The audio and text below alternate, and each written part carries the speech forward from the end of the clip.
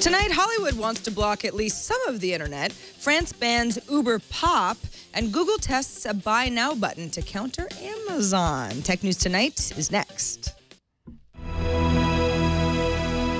This is Twit.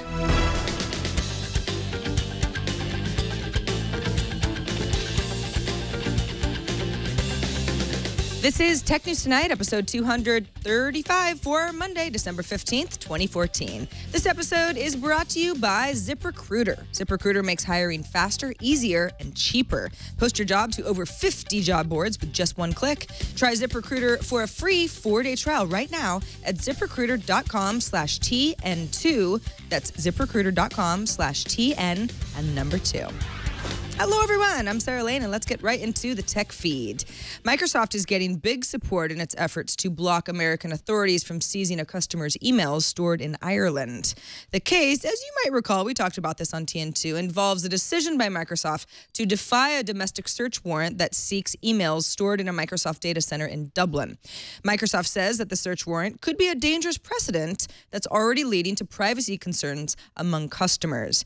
The organizations that are filing supporting briefs in this case include Apple, Amazon, Verizon, Fox News, National Public Radio, The Washington Post, CNN, and almost 24 other tech and media companies, as well as the American Civil Liberties Union and the United States Chamber of Commerce. And 35 computer scientists have also signed briefs in the case, which is being considered in New York by the United States Court of Appeals for the Second Circuit. Now, earlier this year, Microsoft tried and then failed to persuade a lower court to reverse a judge's decision to allow the search. A decision by the appeals court in the case isn't even expected until the summer or fall of 2015, after which the case may end up in the Supreme Court. Uber allows users to summon taxi services with smartphones, right? Well, Uber's Uber Pop arm links private drivers to passengers by allowing individuals to register their car on Uber and then transport other people. Today, France's Interior Ministry announced that the Uber Pop transport service, which is just part of the Uber service, will be banned in the country starting on January 1st to avoid unfair competition. This is after taxi drivers disrupted traffic into Paris in a protest earlier today. France's taxi drivers are highly regulated, and they say Uber has hit their business unfairly because it's expanded so quickly without those same regulations. Authorities have also voiced concern that Uber Pop drivers may not have their required commercial vehicle insurance, although Uber argues that its drivers indeed have proper insurance and has contested the French government's decision. But Uber's got Germany on its side, or rather, Munich-based company Carpooling, which was previously known as carpooling.com. That service is launching in the United States after securing a deal with Uber. Carpooling specializes in mid to long distance ride sharing, so it's a different model. It's backed by carmaker Daimler and early bird venture capital. And the Carpooling app would let a passenger search for rides anywhere in the United States and then enable drivers to post available car seats, if they have any, and if they're headed in the same direction as their potential clients. So through a product integration with Uber, Carpooling says it'll be the first company to offer a door-to-door long-distance service in the U.S. Passengers can request to be picked up at home by an Uber driver, then would take them to the starting point of the big, long carpool ride, and then they could request an Uber at their arrival point to take them to their exact destination from within Carpooling's app. I don't know, carpooling from San Francisco to Los Angeles, it'd be nice not to drive, right? Maybe I'll try it out. The Guardians of Peace, which is a group claiming responsibility for the major hacking attack against Sony Pictures Entertainment, has offered to selectively hold back on releasing email correspondence of its employees if they write in and ask. The announcement, which was posted today on Pastebin and FriendPaste, reads, quote, "Message to SPE staffers," that's Sony Pictures Entertainment, "we have a plan to release emails and privacy of the Sony Pictures employees. If you don't want your privacy to be released, tell us your name and business title to take off your data." Now, Sony disclosed on November 24th that an attack had crippled its internal corporate network. Unreleased Sony movies have since been leaked.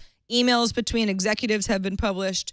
Data about internal company plans, business strategies, salaries, lots of confidential information has gone online. The Guardians of Peace have referred to a movie of terror and have demanded that that movie not be released. This is widely thought to be a reference to an actual movie called The Interview, which is a forthcoming comedy depicting an assassination attempt against North Korean leader Kim Jong-un. Okay, now for something completely different, but not really because it's about, movie studios and them not liking the internet. And to tell us more about what's the latest is Russell Brandom, reporter over at The Verge. Hey, Russell. Hi, Sarah. Thanks for being on the show. So on Friday, we actually covered this whole Project Goliath story, which was basically the internal name at Sony when executives wanted to talk about how Google was disrupting their industry, right? So yeah, what is the latest with what studios might want and be planning? Yeah, so I mean, the puzzling thing is actually they keep wanting the same thing, sort of all the way back to SOPA and PIPA and sort of the stuff before that. They sort of want to be able to block sites. If they find, the copy of 22 Jump Street on the internet and, they want to be able to say, listen, don't send that traffic over these borders. ISPs, stop serving that. And this was a big part of the SOPA and PIPA fight. And what we're finding is that, years later, they're still basically focused on that as the way that they're going to stop piracy. And that's gotten them in a lot of trouble with Google because I think, Google and other web companies, but especially Google, really see that as sort of the beginning of the end of the internet and are fighting really hard. And that's why you see things like Project Goliath, where they say, look, if we're going to stop piracy, enemy number one is, this incredibly powerful company that we can't even name. So. But I mean, movie studios have in the past been successful taking down links to sites and places where you can get what is copyrighted material that the MPAA and studios can claim to have ownership of. So, understandably, Google is in a different kind of business than the studios, and there is some pushback because, of course, you don't want to just turn into this sort of closed down internet that doesn't work as a free place that, for the most part, we know of it today. So what isn't Google doing? Is it because the process is too cumbersome for a studio to break a link to something that they can claim is copyright infringement? What is Google not doing specifically? Yeah, I mean, it's a real puzzle. I think that the MPAA is frustrated with sort of I guess they wish the process were faster of taking things off Google. I think, you see, and again, this is leaked information that believed to be from Sony servers, but you see these back and forths where they'll say, I Googled, and in fact, 22 Jump Street is the example that they use, where they say, I Googled it, and, within the first 3 pages, I found, 5 different places where I could download this movie. Why isn't Google running these tests and sort of squashing these things as soon as they pop up? Oh, and of course, Google says, well, that's not really our job. If you want to, you want to give us a complaint, we will, we'll look into it and see who's lying, type of a thing. So, I guess as you mentioned a couple minutes ago, it's like this is sort of the same tactic that's been going on for a while. So, if I asked you, well, what should the MPAA be doing instead? Because this seems like a battle that they're not really gaining much control over. I mean, what's the other tactic here? Because sure, copyright infringement is illegal. They do have a point, don't they? Yeah, it's true. And box office revenue is down. I mean, that's one of the reasons why they're so concerned about this.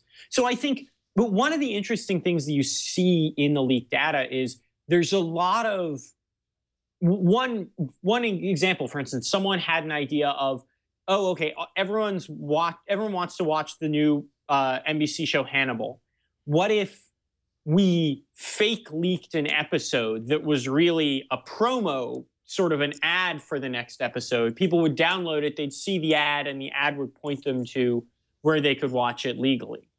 And, in theory, this could have been a great advertising opportunity for the studio, but word comes down, they say, listen, we can't engage with the torrent sites at all. We can't advertise on them. We can't sort of put fake torrents on them. We can't put promos on them, because the second we do that, it undermines our case that there's nothing but piracy going on these sites, and the only remedy is to block them off the internet entirely. As soon as you start engaging with them, it weakens that. But then the result is they're choosing site blocking over more effective incremental measures that could probably, at least in the short term, do a lot more to sort of spur legal interactions with this content, whether that's people buying movie tickets or people, tuning into a show that's on network television. So what is your best guess of what happens next? Besides the fact that we all have quite, it's a much closer eye into what happens behind the scenes at Sony Pictures Entertainment and what some of the top dogs there talk about. Besides, oh, hey, that's so funny. They're calling Google Goliath, and we all can pretty much tell what company that was. What do you think comes of this? Well, I mean, I think this is a new regime at the MPAA. At the beginning of the year, or actually the very end of last year, they brought on General Counsel Stevens Fabrizio, who had been behind some of the successful takedowns of international file sharing sites like ISOHunt. And I think that's their big bet as to we're going to get site blocking. We're going to be tough on piracy and take these people down.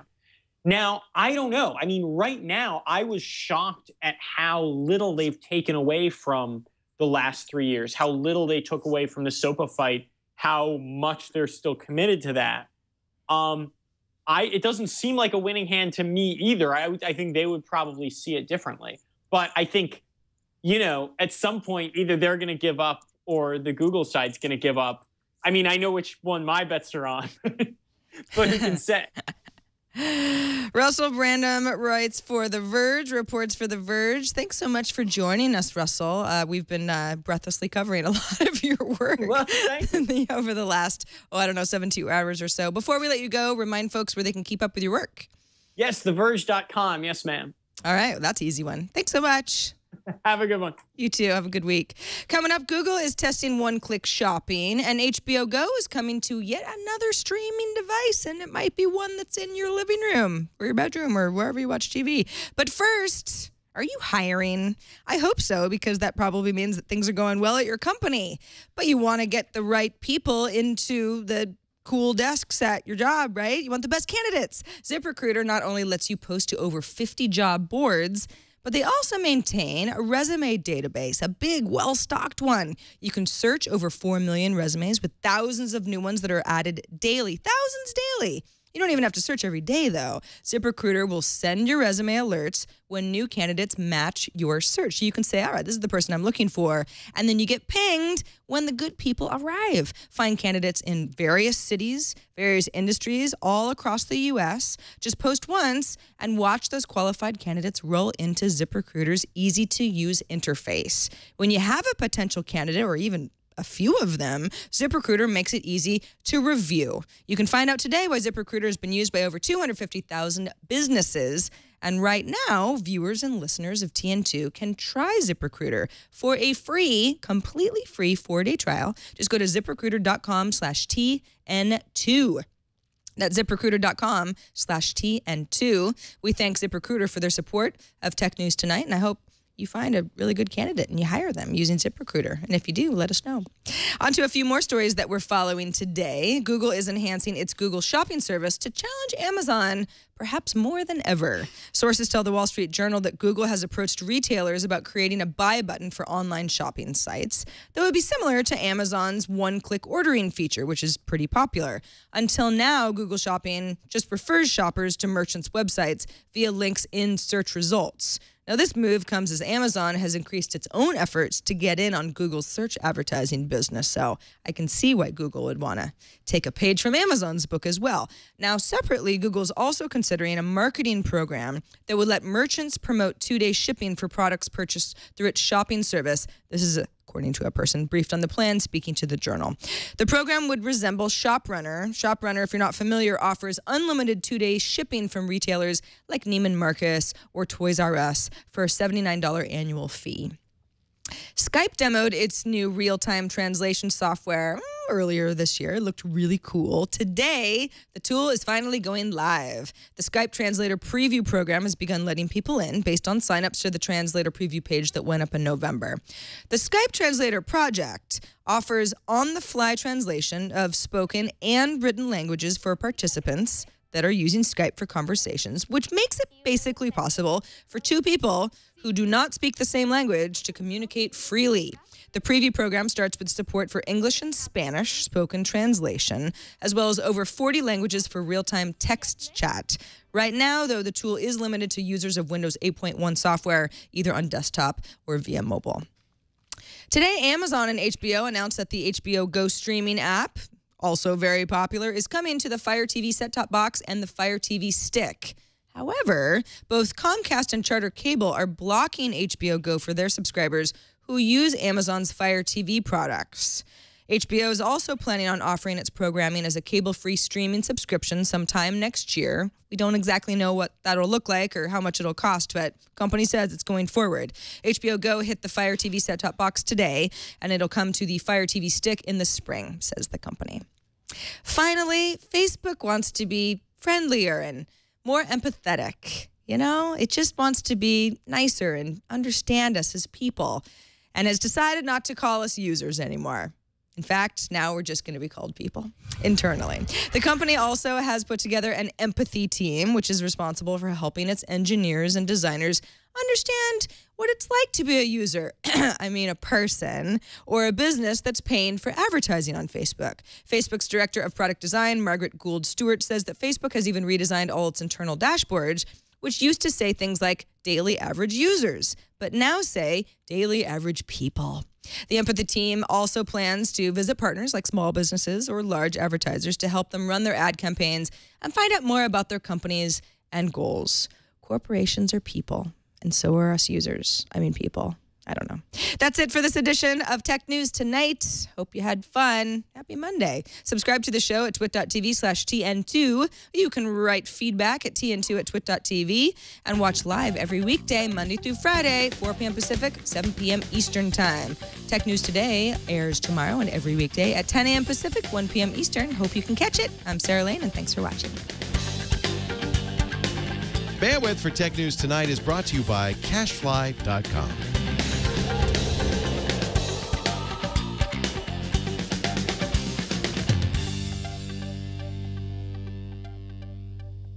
Hi, this is Leo Laporte, and if you'd like to help us design our new website, I invite you to visit twit.to/navtest. We've got 8 quick questions we'd like to ask you that will help us make the navigation easier to use. That's twit.to/navtest. Thanks a lot.